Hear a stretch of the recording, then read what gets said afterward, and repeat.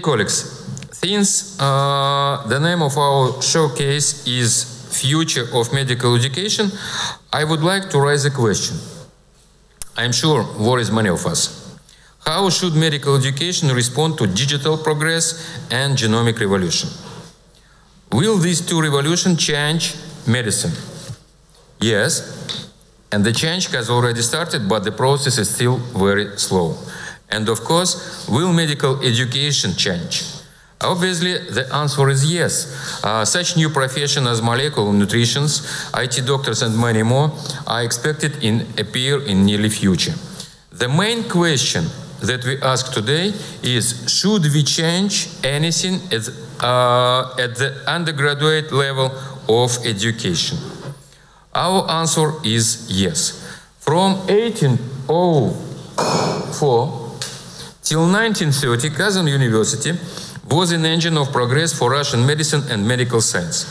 Kazan medical professors were the founder of Tomsk and Saratov University. Global changes brought by digital and genomic revolution are one of the main reasons why we create new type of medical school, Institute of Fundamental Medicine and Biology.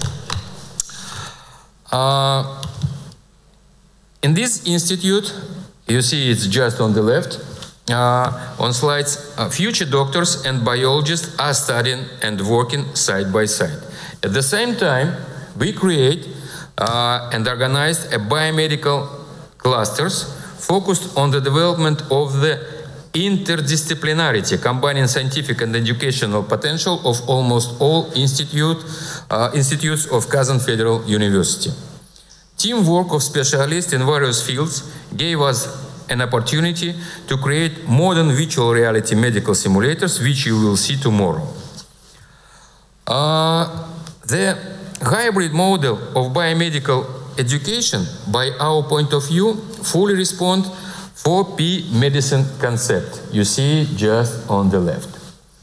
In order to expand this concept and to respond to current challenges of genomic revolution, we think that extra 3 Ps should be added into a new curriculum. Just on the right, you see 7P. First, it should be point of care. We believe that for development and improvement of medical skills, each and every medical school must have their own university clinic, where students are introduced to new technologies and where new knowledges implement in clinical practice. Second is preemptive. Human genome sequencing project lasted more than 10 years. And by the way, Professor Baev, who graduated medical school of Kazan University, was the head of Russian part of Human Genome Project. Today, we need just a few days for full genomic sequencing and analysis, so technology are changing and our biomedical school has adequate capacity to meet these challenges. We have created a unique infrastructure from open lab and core facility for research and education in the field of genomic and digital technology. In addition, we have established our international center together with Japanese Institute RIKEN, Cochrane, and Russian-speaking academic community. This means that our teaching staff and students have to be one step ahead and be ready for changes and even to outrun them. They are involved in creating new ways of diagnostic and treatment. And just one example. Everybody knows the story of Angelina Jolie, who had BRCA gene mutation, which means that she had a high risk of breast cancer development. To decrease the risk, she decided to undergo preventive surgery. Genetic test of BRCA gene mutation is widely used all over the world. For example, imagine that a gene where we are interested in is written as PEN. Pen. To correct mistake, because this pen can correct mistake in DNA, in case of Jolie's mutation, it's changed to PAN. Sorry, but you see, it couldn't correct mistake in DNA.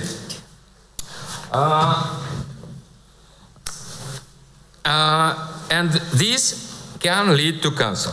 Many current diagnostic tools are based on revealing particular letter changing E to A. However, doctors, researchers, and students from our university, together with our partners, you see our partners and Institute Vadim Gavarun also was partners in this project, we discovered that Tatar women predominantly have other type of mutation in BRCA gene. When N, last letters, change it to T. And in this case, it just will be, you see, pet. So, I'll see, it can be here. Finally, the most important point of my speech, we strongly believe that medical school should become provider. It's a third P of a new knowledge and new technology and become leaders of translational education. First of all, as I have already mentioned, is digital technology in simulating training built on virtual reality. We have already started to change our curriculum and added new educational and research courses. All medical students learn current research methods in biology and medicine, as well as basic business skills, digital medicine, and etc. What we did, it's only the first changes of our curriculum in the digital and genomic era. From my point of view, the main question raised by the current medical education are: what are the main characteristics of new generation doctors? What should we do not to be left behind digital and genomic progress? And which changes should be implemented in educational technology right now? I hope that today, in our discussion, we will find answers for some of these questions. Thank you for your attention.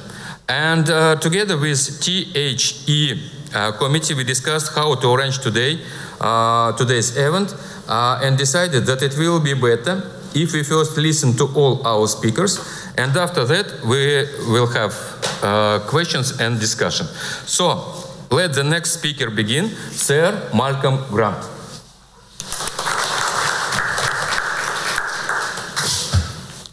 Презентация.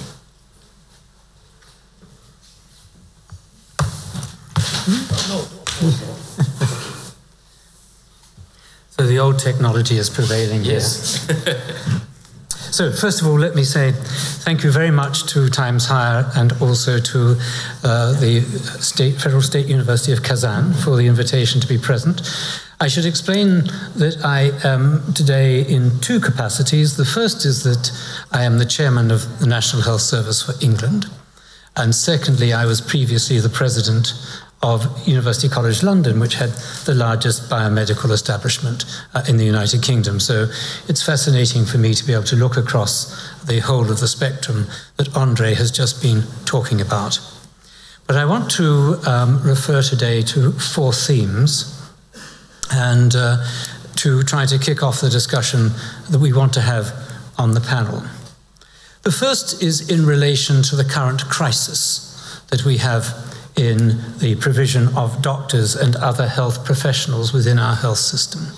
So, within the National Health Service in England, we have responsibility for the health of 55 million patients. It is a single, universal healthcare system free at the point of clinical need. So we have a problem of securing high-quality healthcare for a population at a highly cost-effective rate. We consume about 9.5% of GDP compared to the American 17.8% of GDP. So it's essential all the time to drive efficiency. One of the consequences of that is a sense of burnout, of stress, and even of a rising level of mental ill health amongst our medical profession. Let me give you some data points. In 2016, a survey found that in the previous 5 years, the doctors who had completed their training, their foundation training, and then were choosing to go into specialist health provision fell from 72% to just 50%. So a significant drop in 5 years from the doctors who had qualified and who wanted to go into specialist training, 70% down to 50%. Of those who were not proceeding, about 13% took a career break. We might expect that a significant proportion of those were women wishing to have families and to come back into the practice of medicine. 13% left the UK altogether. And that is a disaster from the point of view of training the next series of medical professionals, given that the National Health Service is almost the monopoly employer of the doctors who come out of our universities and hospitals. And 22% elected to go and work in the UK health system somewhere else. They might have gone into the military, or they might have gone into private healthcare provision.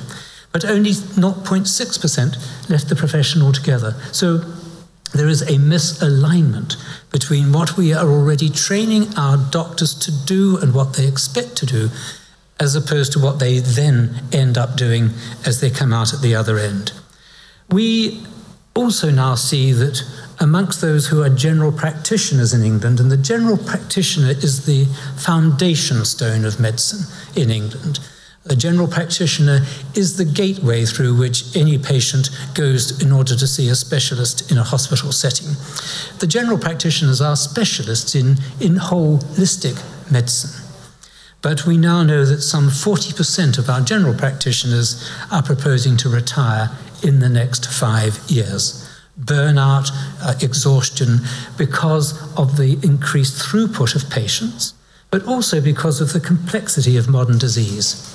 From being family doctors, dealing primarily with children and with women through obstetrics and gynecology, much of their workload now is with an elderly population with long-term chronic and complex conditions, leading ultimately into palliative care as opposed to curative, which has always been a rewarding part of medicine.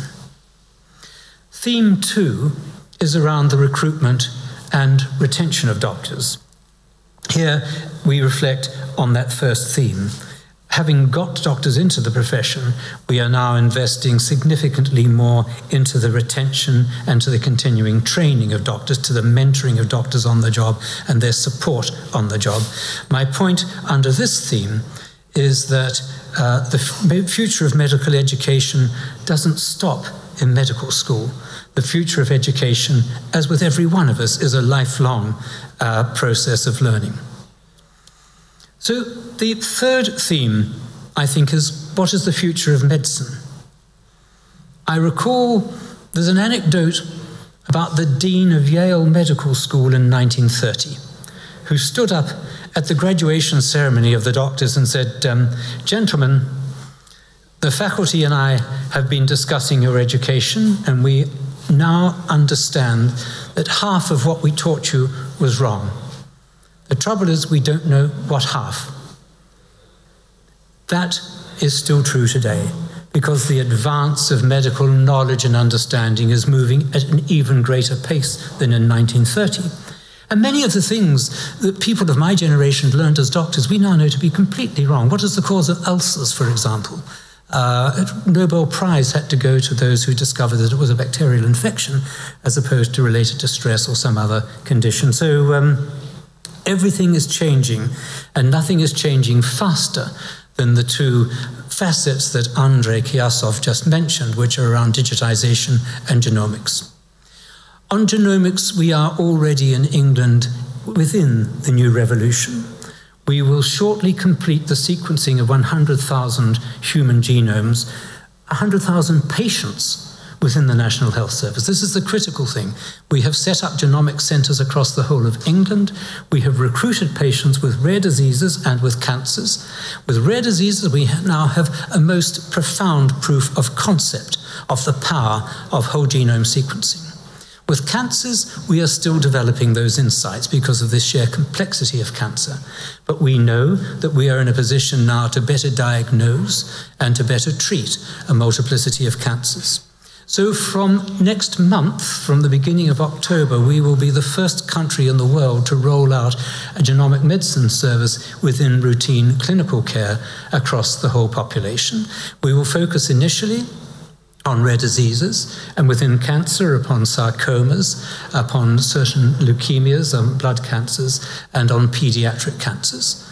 We will also now automatically sequence the whole genome of children born with undiagnosed conditions. So we will introduce genomic medicine into neonatal medicine as a profound change in the way in which we conduct medicine. But what is so different about this is that none of our clinicians have been trained in genomic medicine. Clinical genetics has always been your specialty, but it's almost as if genomic medicine can be put into the hands of every specialist practitioner in every specialty and not remain a specialty purely of clinical geneticists. This culturally is quite transformative within the way in which we do medicine within the NHS. It drives other changes. How do we reliably collect data that is robust? How do we use data? How do we curate data? How do we interrogate data? And we can't do that on a hospital-by-hospital basis or on a region-by-regional basis or even on a national basis. We will need to pool data globally in the new area of genomic medicine and allow a clinician who has a sick child in London to look at the genome and the phenotypic history of a child with exactly that genomic variant who lives in Texas or in Kazan or in New Delhi. That is going to be where genomic medicine inevitably must take us for the future. And so I then turn finally to the question, well, what do we do in relation to medical education? Every nation with medical education has had a traditional model. And Professor Kiyasov demonstrated that in that brilliant slide in relation to Kazan. But every nation is having to revisit that model because that is not the lived reality of clinicians when they go into practice. There is a big difference between the physiology and the biochemistry and the building blocks of science in medical education. A big difference even between the study of different organs and their functions in medical education and what happens with patients. The changing climate is also sociological.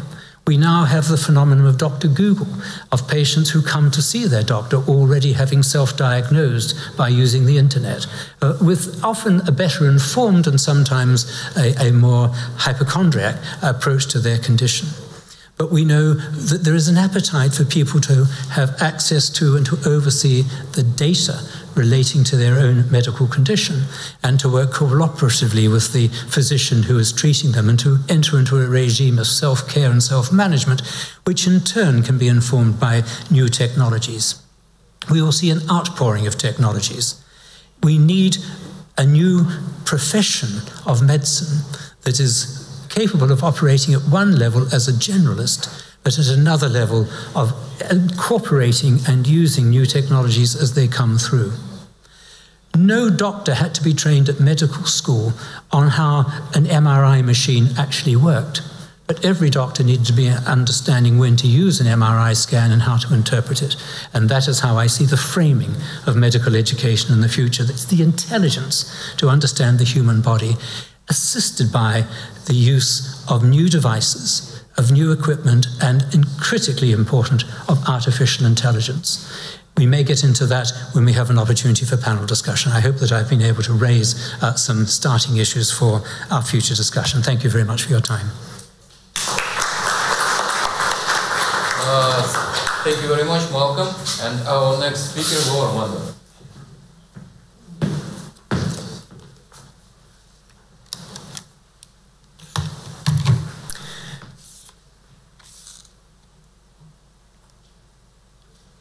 So again, thank you very much for the very flattering invitation to come and speak to you today.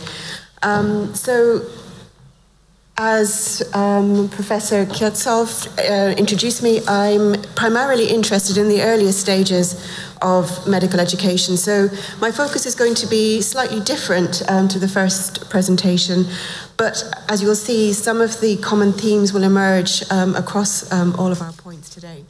So if I step right back at the very beginning and ask ourselves, what is the purpose of medical education? Well, we can say that the first thing is it's to develop the professionals of the future, the doctors who will be able to work as clinicians in the delivery of healthcare.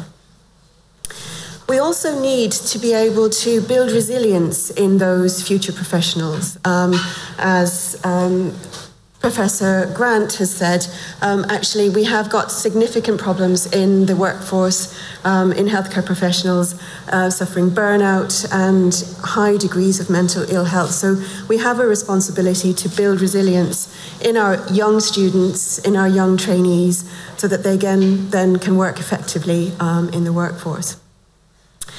And probably most importantly, it's about preparing those students, the student doctors, those trainees for uncertainty, because it's the only thing we can be certain of, actually, is that life is full of uncertainties. For the earlier stages of training, of course, the big uncertainty that students are challenged with is the actual uncertainty in medicine itself, the uncertainty around a diagnosis.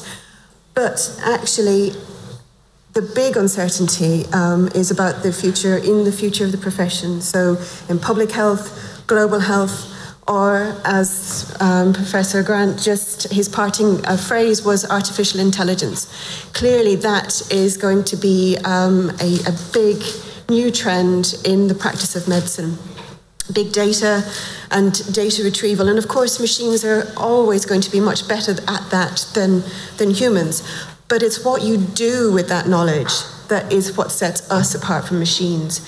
So that, along with the ability to have a human interaction with a patient, is what will allow the success of the future of the profession. So we recruit in the United Kingdom students typically at 18 to join the medical profession. So going back to basics in educational theory, these are the pillars of good medical education. So medical education needs to be contextual, collaborative, and constructive. So I'm just going to leave that idea there for a moment, and I'll come back to explain what that might mean. So medicine is all about solving problems. So thinking about the process of solving problems involves actually just describing what we're doing when we're solving a problem. The first thing we do is to explore all of the possibilities. And then we need to decide what to do. So those two elements are actually quite different cognitively. To explore the possibilities, we have to think very, very broadly. So that's divergent thinking. We have to think of all of the possibilities and exclude those that are possibly right or possibly wrong, and then eventually converge on what we believe to be the right approach.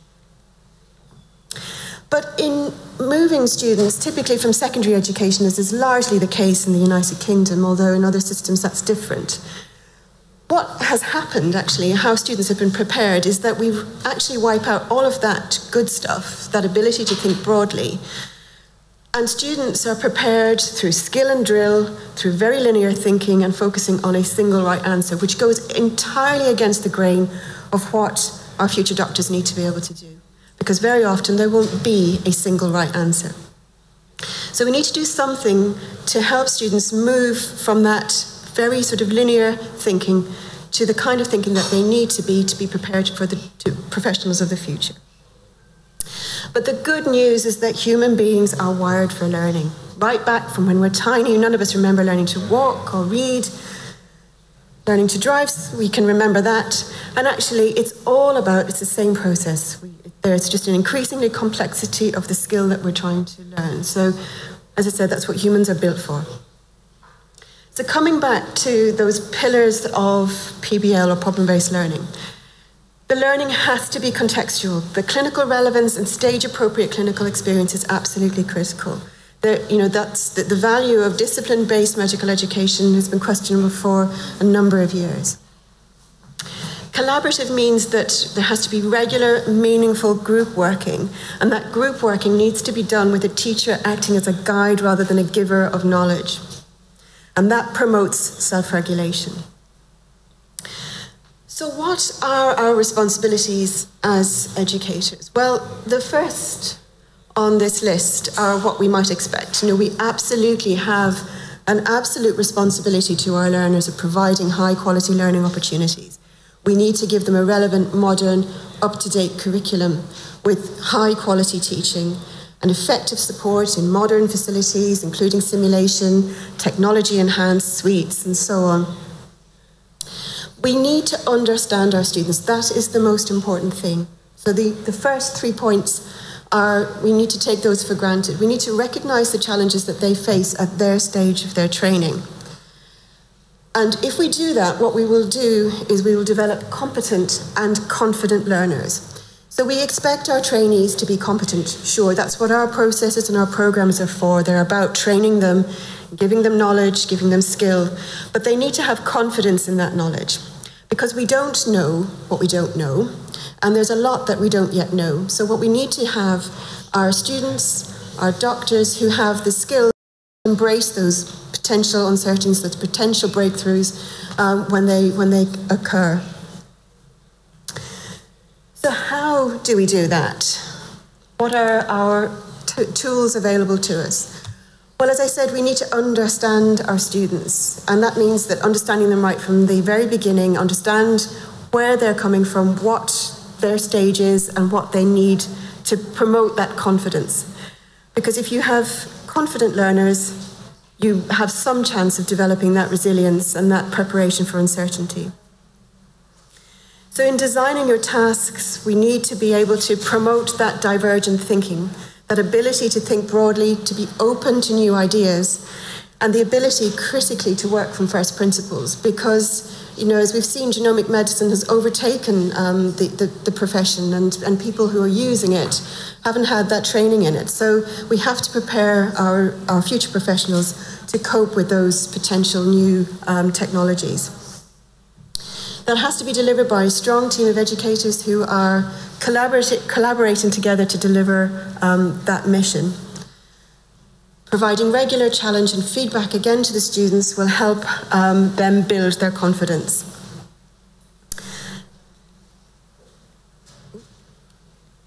So thank you very much. That is all I had. So I will obviously be very, very pleased to take your questions when we get to the end of the panel discussion. Thank you.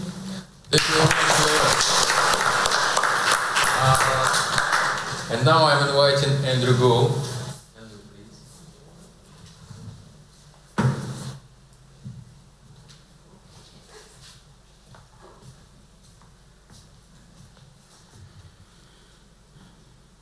Okay, so what's this one? That's the wrong one. I could give your slides. I could try. Yeah, this one. Yeah. Okay.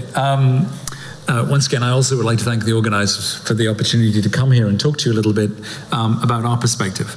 And my perspective is maybe somewhat lower down on the scale, in that I actually operate as a medical educator, and I would like to just talk about how I see those challenges come from. And in particular, I want to talk about mentoring. I want to talk mentoring as a possibility, as a way to actually find resolutions to some of these problems that were so elegantly presented by our previous three speakers. A little bit about myself. I work at Rutgers University, which is the State University of New Jersey. I'm in both the pharmacy school and also in the medical school, which is now called the Rutgers Biomedical and Health Sciences Campus. So you know a little bit about Rutgers, so you can relate to what goes on here. Rutgers is actually in some ways a similar sort of institution, in that it was founded in 1766, originally as Queen's College, as a Dutch Reform ministry education unit. I guess that form of education wasn't making much money because it went bankrupt somewhere around the time of the American Revolution. And then this man, Colonel Henry Rutgers, gave $5,000 to take over the university and widen its educational purpose. It has now grown into an institution of some 70,000 students, conferring about 18,000 degrees a year. And specifically within the biomedical health sciences, we have about 7,000, about 1,200 medical degree graduates each year. So one of the things that's important about Rutgers, and I think is part of our educational system, is that we have 70,000 students. 80% of them come from the state of New Jersey. The purpose as a land-grant university is to educate the people of the state. And though there are many out-of-state applicants and foreign applicants, the purpose ultimately is to do that. And so there's an added burden to provide the practitioners who can actually care for the people as we move forward in the future. There'll be many changes coming forward within medical education. In sort of preparation for this talk, I actually had a little poll of my faculty and asked them, when does a medical graduate become a physician, right? And their answers was during residency or during fellowship. So you can spend a lot of time in medical school acquiring a medical degree, being trained, doing your rotational work, but until you get to that point when you're actually being mentored, when somebody is helping you learn into the area of practice that you go, that is the time when you transition just acquiring knowledge into really using knowledge. So the point being that is mentorship. We may not call it mentorship when we're talking about in a residency situation, but it is. It's the point when you're having direct interactions, when you're asking people to think about things and actually have conversations as they move forward, rather than just simply acquiring knowledge. So why does this present as a challenge for us today? One of the first things is not all our medical graduates actually even want to become physicians. Professor Grant already talked about the number of different places that medical graduates may go. You need a diversity of education that's going to allow them to do that. They need to have fundamental biological scientific knowledge, much as has come through here using the Institute of Fundamental Medicine and Biology. You also, at present, if we are taking time to learn the things that you must know to become a physician, to become a doctor, to pass the degree, to pass your USMLE or your other board-related exams, you're not really capitalizing on that creative energy that offers in there in younger students. You're not allowing them to use that mind and to develop its ability to become a problem solver, as is required, as has been pointed out already. We're sort of generating rote learners, people who can take in a lot of information, regurgitate it very efficiently, but not those that can do that divergent thinking that Dr. Bonham was just talking about. And also, a topic that's already been coming up in all of our previous talks, information overload.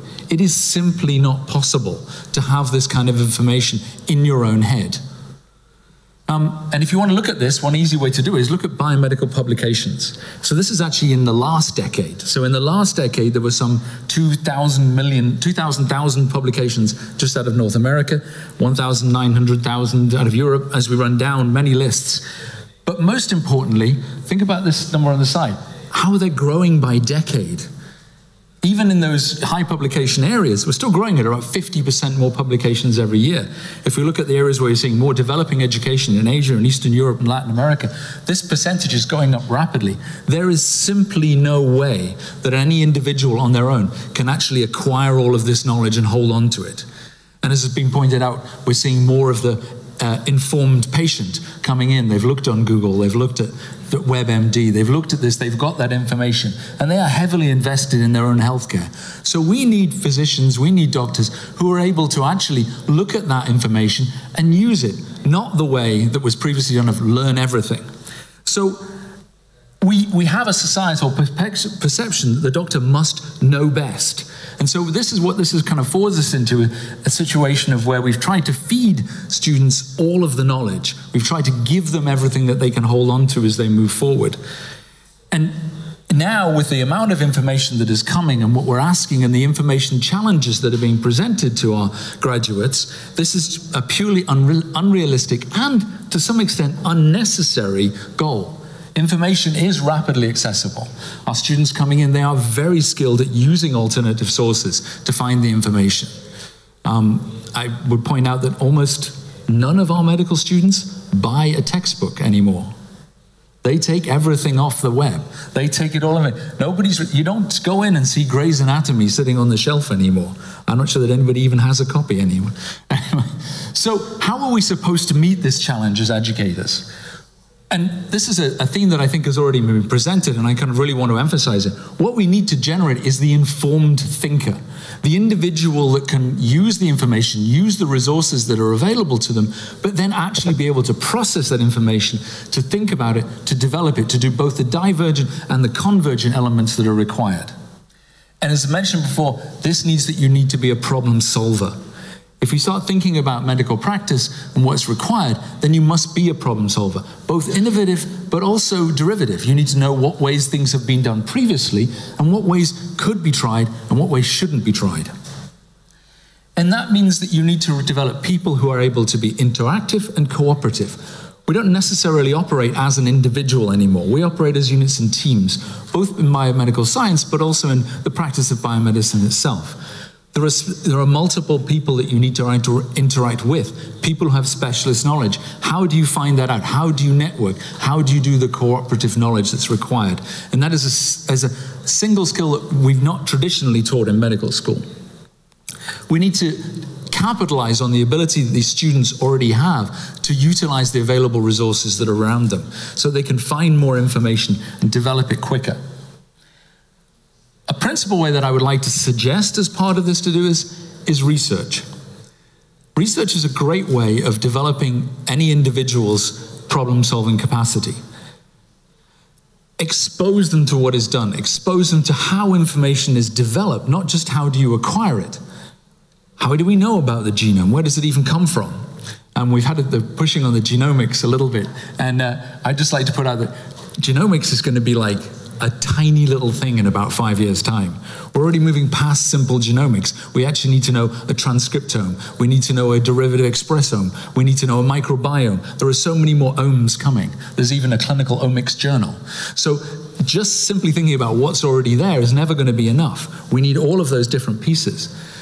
If we can expose students to research, all kinds of research, that doesn't necessarily just mean in the laboratory, but also the question in health practice research, also the point of translational research, involving understanding, approaching a problem with an expert within the field, within your medical school, that allows them to develop both these problem-solving skills, but also to reach some early, direct mentoring that will help them develop their own skills as a problem solver to move forward. So, the thing that I would emphasize is that mentoring needs to come earlier. If we're looking at the minute, what we're saying is we run them through medical school, then they go out into residency, and then they start really getting mentored in how to be a doctor. What we need to do is we need to develop that mentoring idea earlier. And a significant part of this is we need to retrain our faculty. I don't know what it's like for everybody else, but I can tell you for many of my faculty that I work with, it's like, what do you mean they don't like to write down notes on a piece of paper? They don't. Most high school students coming through in the United States coming to college have never written notes. They've always done it on a tablet, a PC, a laptop, a phone even, right? So you need to understand that their active learning system is different from the way that you learned. And you need to retrain faculty in how they're going to do that and retrain them in this concept of what they need to do to be able to be an effective mentor. We also need to teach our students what they should expect. This is maybe the hardest part.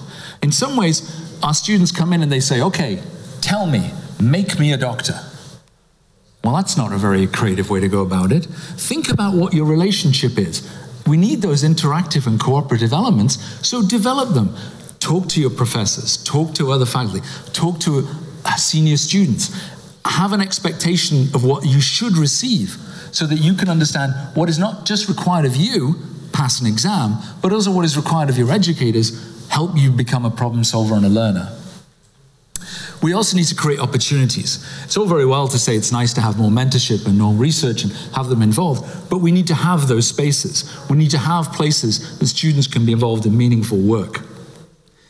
And we need to capitalize on the already present skills in our faculty and our higher level students. This idea and this concept of mentoring moving forward, you can use your senior students to help your junior students. You can set up a system where they can come in between. But also, you can use faculty who are maybe not traditionally in the biomedical area. As we pointed out, skills are required, mathematical skills, physics skills. You can learn how to be a problem solver, not necessarily in medicine, but if you learn those practices, you can apply them there. So use the other parts. When you're a large university like Kazan Federal, where you have so many different departments, you can send those students out to learn from other people. So finally, just what are the key elements of mentoring? The first is communication. You need to have communication between students and faculty so they can move forward. You need to define the expectations, understand what is required, understand both by the faculty and the student. We need to have a system of assessment, realizing, understanding what's required. I don't know what it's like here, but I can tell you that many medical students in the US suffer because it is the first time they've not been the top of their class. They come in, they work hard, and they're somewhere in the middle, and you're average, and that's okay. And they have to learn that. And so that understanding of assessment is also important. And we need to foster the independence, also which we mentioned by previous speakers. We need to allow them to say, yes, I can think about this, I can move forward, I can do it. And again, that last one is to provide that opportunity, that space for them to grow. With that, I conclude my remarks and take questions later. Thank you. Yeah. Thank you very much, Andrew. And dear colleagues, you remember I was talking about 3 additional P's. And as you mentioned, you see, third Andrew will be speak now. Andrey Svistunov.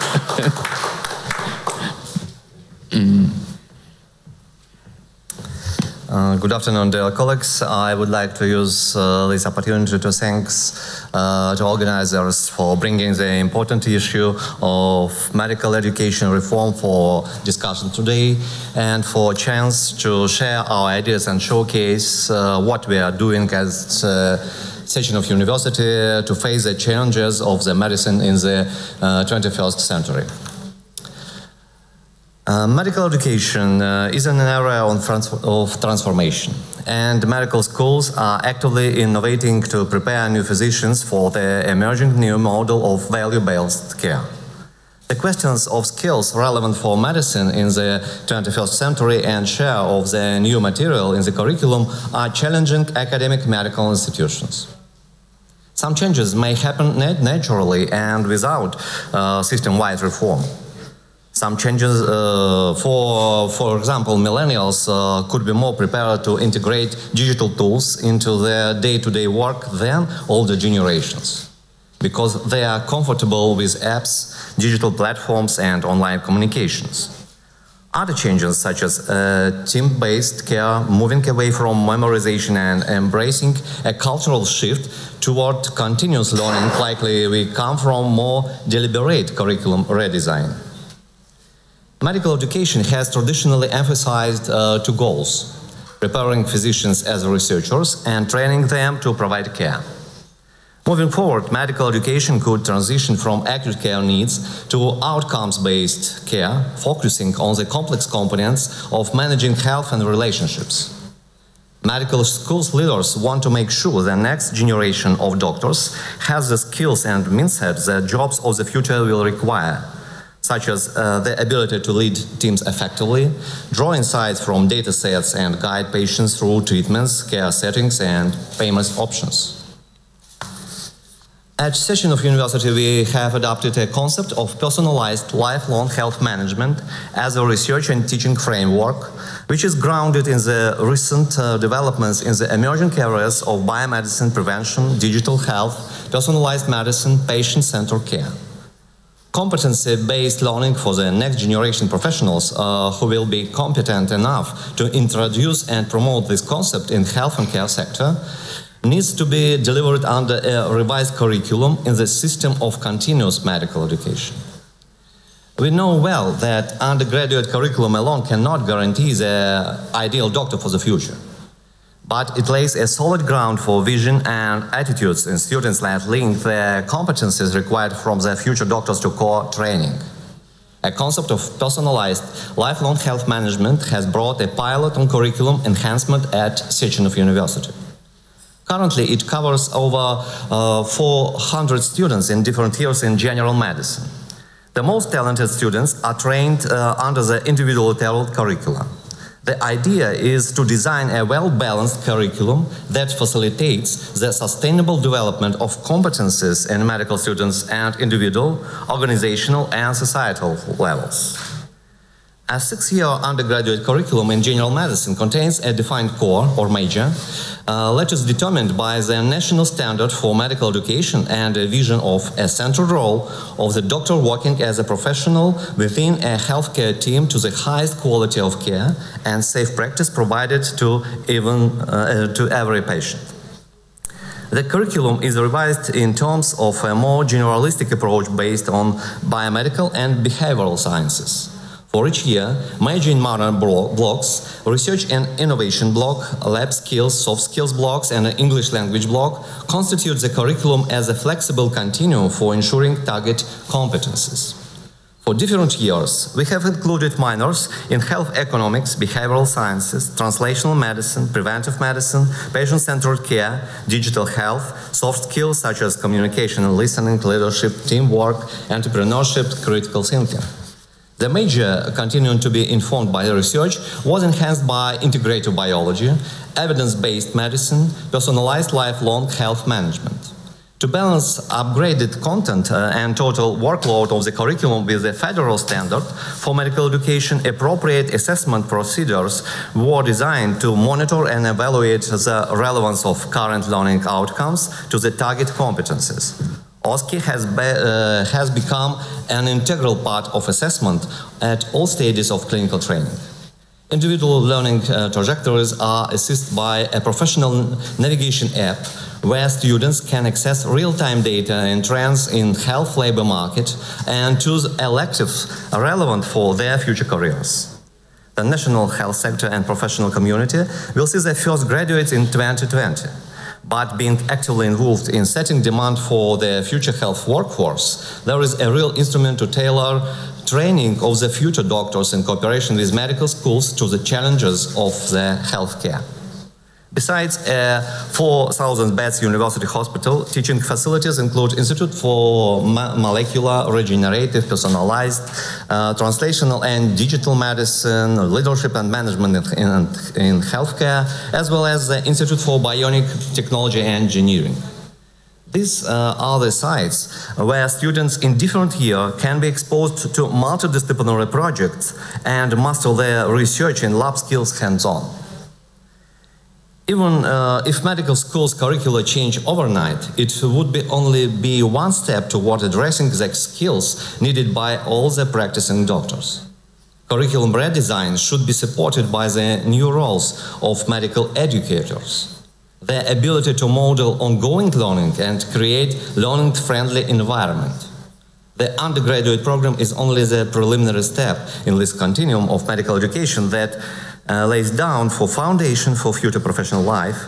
Its coordination with later stages of training is essential. Continuing medical education could be integral to transforming how existing physicians practice medicine. Key competencies need to be identified as outcomes in curriculum planning. They will require a scheme of continuous assessment across a spectrum of lifelong learning centered on trainee. Future plans for the medical undergraduate curriculum should be informed by history through learning from the past. The priority for the future will be to ensure that curriculum content is adaptable to changing needs, not over burdensome to students, and can realistically be delivered in a general clinical setting to the benefit of patients, students, and clinicians. Thank you for attention. Thank you very much. Dear colleagues, now it's part for question and discussion. Everyone can say any ideas, deal with topic of our session, and ask any question to all speakers. Please. What? Yeah, I forgot. Join us, rector of Kazan Federal University. Greet him.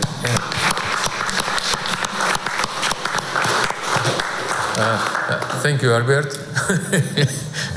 Yeah.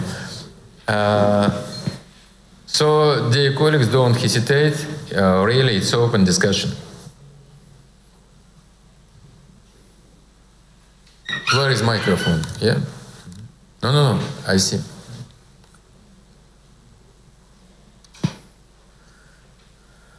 Yeah, okay. You can. Yes, thank you, everybody. Let me sit down because the chair is very squeaky. I have the question about, you mentioned that a lot of students are basically not going into the profession because they don't have or they burn out or they lose the incentive or something. And on the other hand, the medical education is very exclusive at the moment. So very top students can go there. And the students from underrepresented groups cannot get medical education, although they might have very high motivation to become practicing medical doctors. And how do you see this, the problem of exclusiveness but low conversion rate and inclusiveness? And for example, in UK, the medical education is, you have to pay for that, right? Albert, please mention whom you asking this question, Professor Malcolm or everyone? Malcolm, yes, Sir Malcolm, yes. Medical education in UK, you have to pay for that, right? But the government is, you said, is almost a monopolist for the medical doctors. So maybe making the medical education free and involving more students going into that would increase the conversion rate for the actually practicing doctors. As I said, because, well, as you said, because the government is the monopolist in both education and hiring these doctors. So I think there are at least two questions in there, Albert. If I could start with the first one, which is the recruitment of students into medical schools.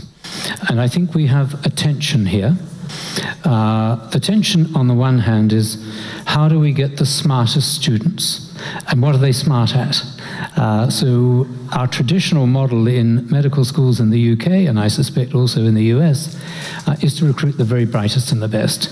And these sometimes are people whose narrowness of focus doesn't suit them well to be practitioners when they go out and have to deal with human beings.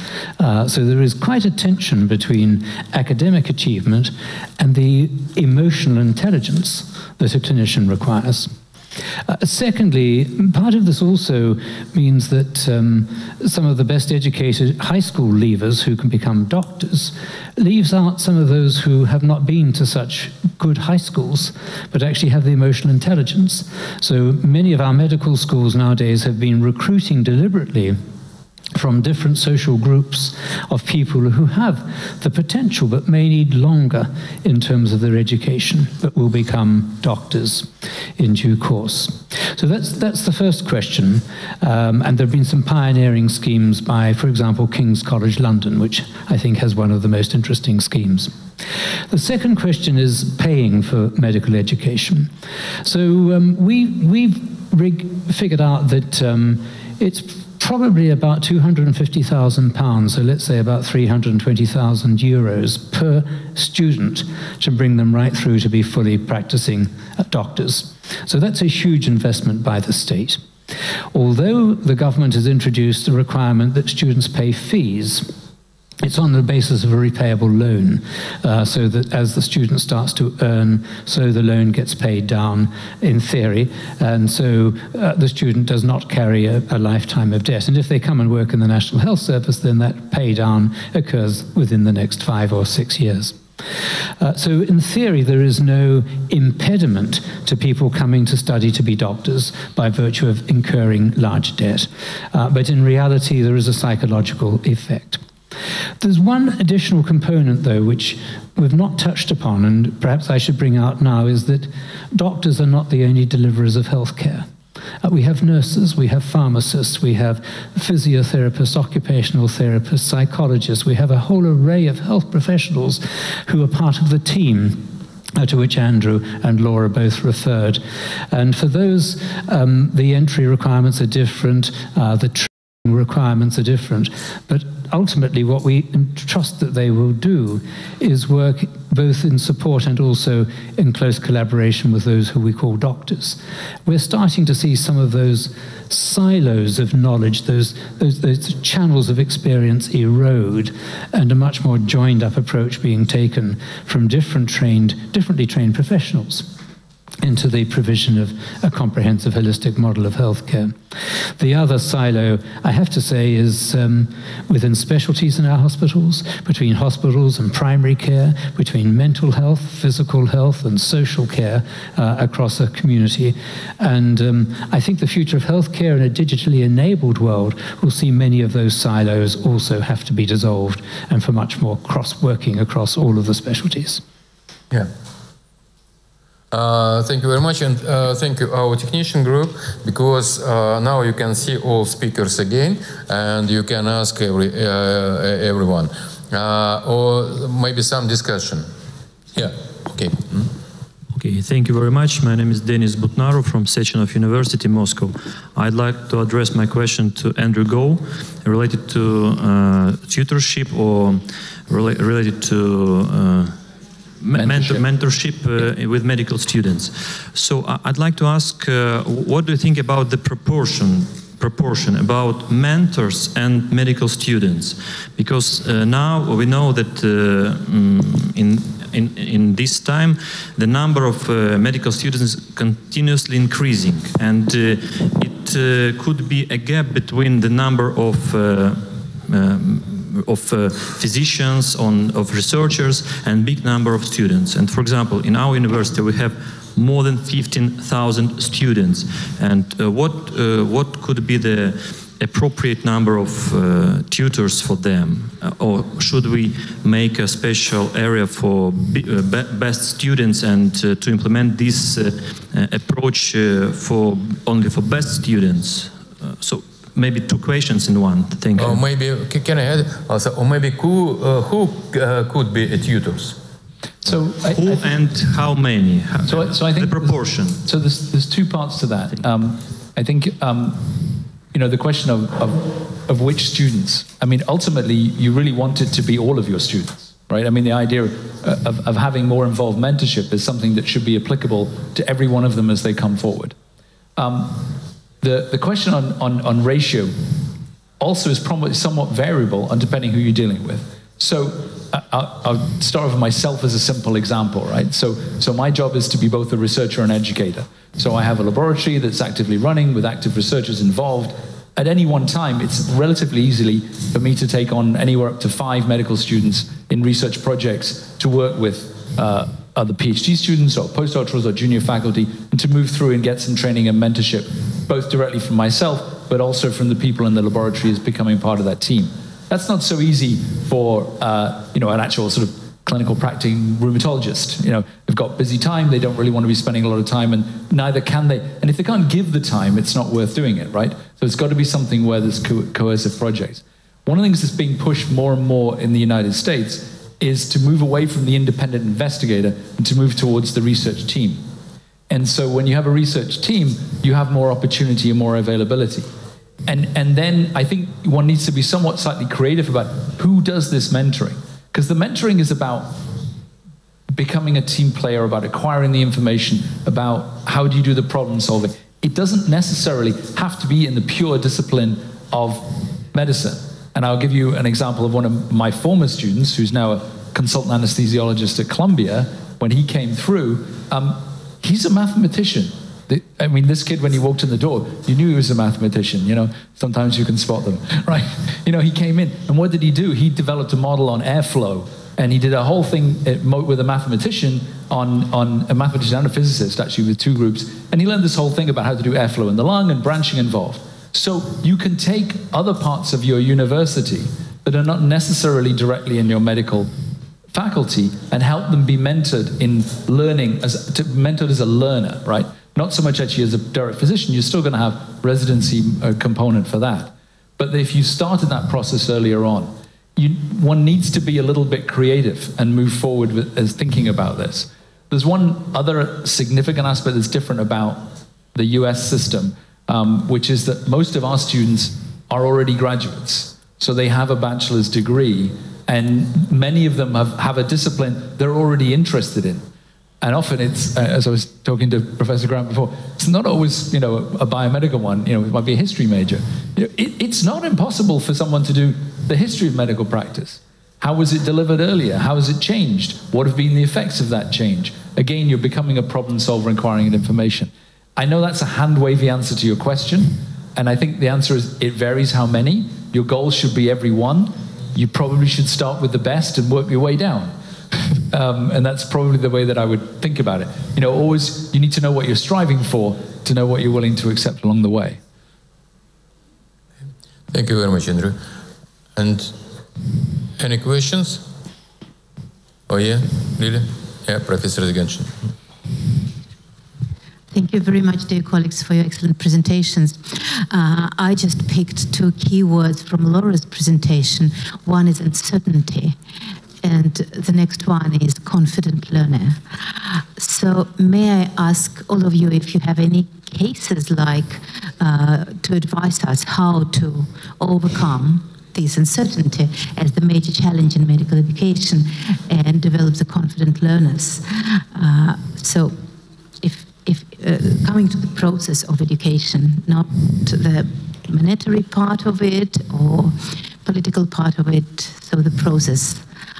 And just triggering, because I'm Cochrane, do Cochrane reviews could help a little bit in overcoming this major challenge and bringing sort of value-based approach to medical education.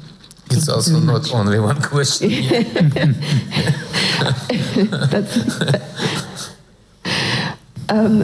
Well, I'll start, and I'm afraid I'm also going to give a slightly hand-wavy answer to your question, actually, because actually, although I think we've pinpointed exactly the problem that we're trying to solve, I don't think we actually have a proven solution to actually achieve what we're trying to do. I think what we've tried to implement in certainly our recent curriculum review and overhaul is that idea that the student needs to be at the center of their own learning, that the teacher should not be a giver of knowledge. Actually, they're there to support them in getting their own information for themselves. And again, we've all kind of said many of the same things in the same way. The students will find information for themselves, and they will discuss things with their tutors. And yes, they will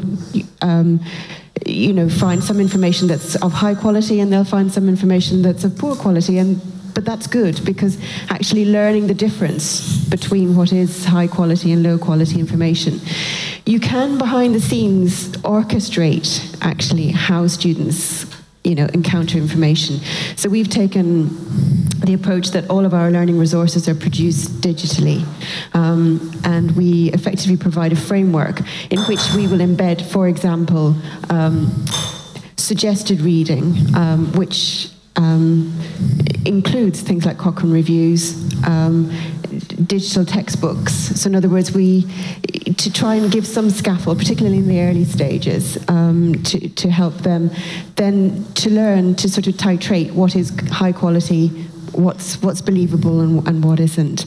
But I really do think that the key is in encouraging them to work together, because everybody in the team in the early stages, they're all at the same stage, but later as they go through training, they'll be working with student nurses, student physiotherapists, student pharmacists, and everyone can learn together. So it's actually promoting those soft skills again, which we've heard about, is I think the way forward.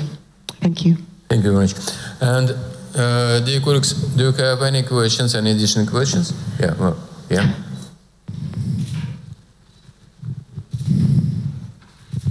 Thank you for your presentation. I have probably the question for all.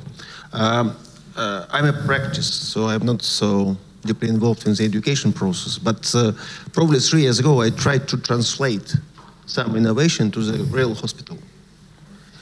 And there are a lot of problems connected with specific knowledge in our modern doctors. The first question is, probably somebody planned to introduce a new profession in the medical area, like, for example, medical bioinformatician or medical embryologist based on the CRISPR or other editing genome or something like that. This is the first question.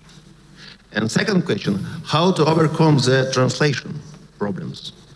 Because if I'm not a futurologist, so if we look, for example, for next 5 years, this is a period when the first stage students accepted the diploma. What it should be. Thank you. It's a question for everyone, and I think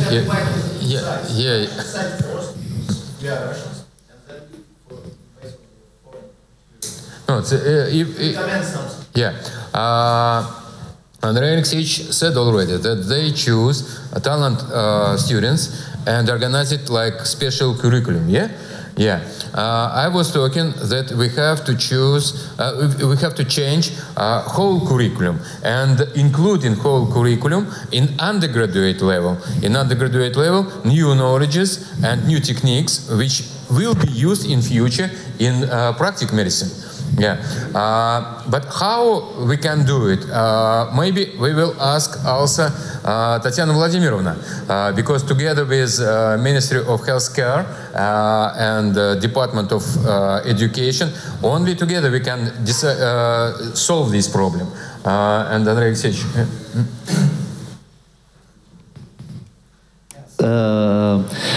As we well know that trend analysis reveal that a physician in 2020 must be competent in many competences, and data technology and innovation-driven and agile and soft skills and so on.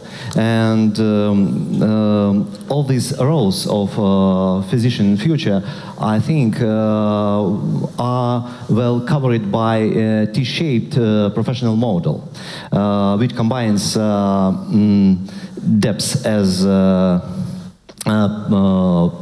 problem-solving skills and breadth as soft skills and some minors that provided understanding to work physician in future as leaders and members in interprofessional teams. And I think it is a very nice model to create a curriculum for to answer any challenge and any tasks for us and for task of day. Yes. And it's very difficult to compare our medical education and, for instance, United States medical education, because medical education in United States is after bachelor, and they have got and of course. But so, and maybe I'll just sort of move to a little focus of what you said. You talked about the difficulty of translating an idea into medical practice, right? And I think that is a great example of where we actually do need to move the ability to learn as more important than the ability to know. So, you know, if we think about that chart, that vector you showed us of the change in the university as it goes on, you know, educational practice well, actually across the university, but specifically in medical education, didn't really change over like 100 odd years. You know, we come in, learn anatomy, this. You learn it, you come out. What we're looking at now is, you know, we have a genomic revolution. We're going to have all these other omic revolutions coming on, many of which we haven't even thought of yet. So where you need to be training your people is the ability to go and find the help. Maybe this is the T-shape, right? You know, where do you go to find the help? If you need help in understanding a microbiome, then you need to find the bacteriologist who understands the difference between this bacterium and why you want to do it, how you can process on 16S RNA versus non-16S RNA, you know, because you're not going to learn that. Much like I would challenge almost any physician to actually know how the MRI properly works, right?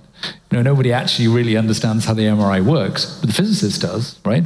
You know, but they can take that information. So how do you slot in and take those other information? And that when you're in that translational field, there's a chance to really sort of learn. You know the medical practice. What you don't know is how to adapt this new idea or what's a limitation for it. And then your information back to the, you know, original fundamental scientist and their information back to you, that information exchange moves you both forward.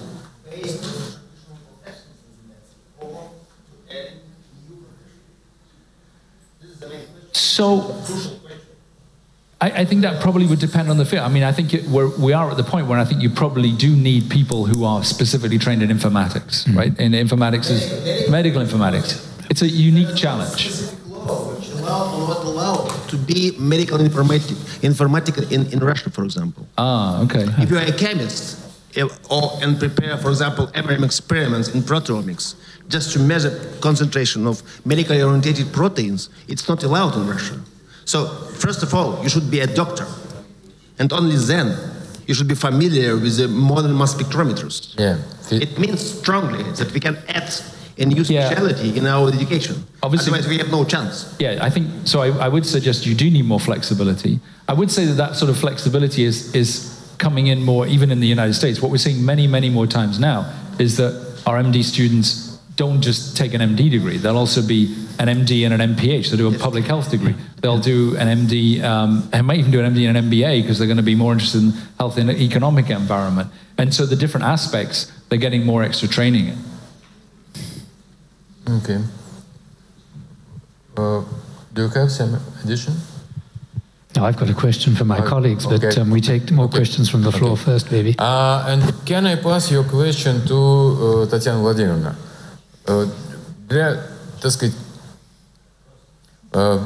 Because she is responsible for medical education, then maybe will be some ideas about this. Да, конечно. Вадим, ну, я думаю, что в 2020 году вы получите точно такого же специалиста, как получаете его сейчас. В том случае, если вы не придете к профессору Свистунову где-то через годик или через два и не оставите ему специальный заказ на те компетенции специалистов, которые нужны для масс-спектрометров и другой техники для вашей работы, и, как сказали наши коллеги, не станете наставником для того самого специалиста, которого вы получите готовым не только по базовым компетенциям, но и по гибким навыкам, по soft skills, которые будут соответствовать тому месту работы, которое вы ему можете предложить.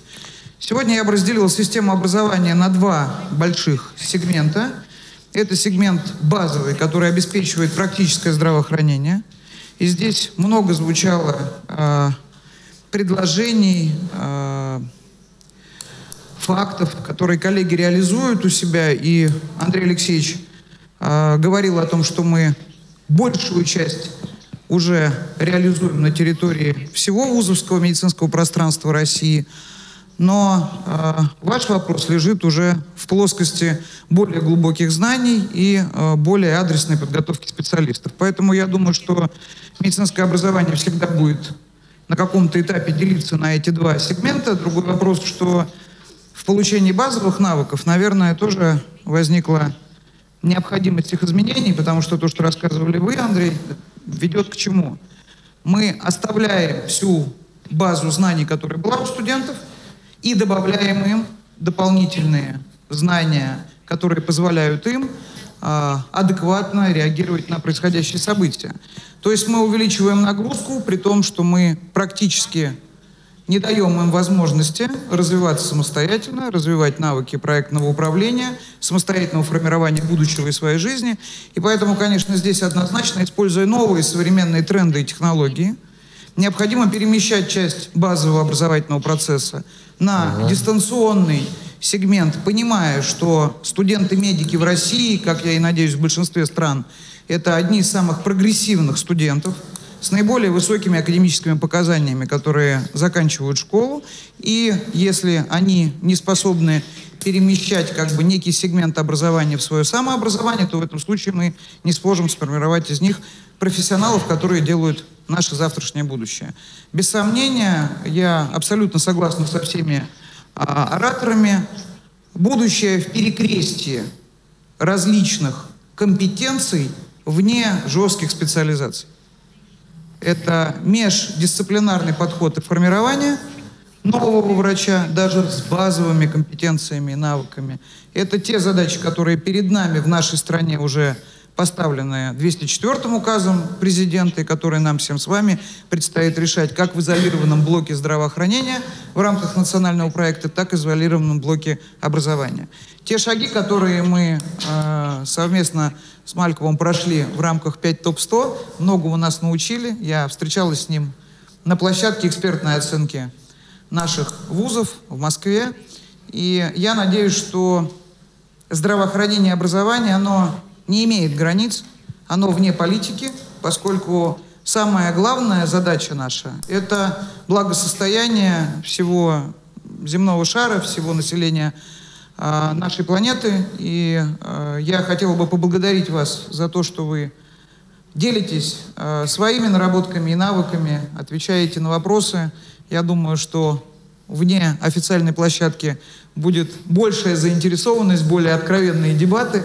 И, соответственно, призываю все сообщество, вузовское, образовательное, тренды все понятны, но решения, коллеги, все равно будут индивидуальные, потому что образование и в рамках непрерывного образования становится более персонифицированным, так же, как и медицина. Спасибо. Oh, yeah.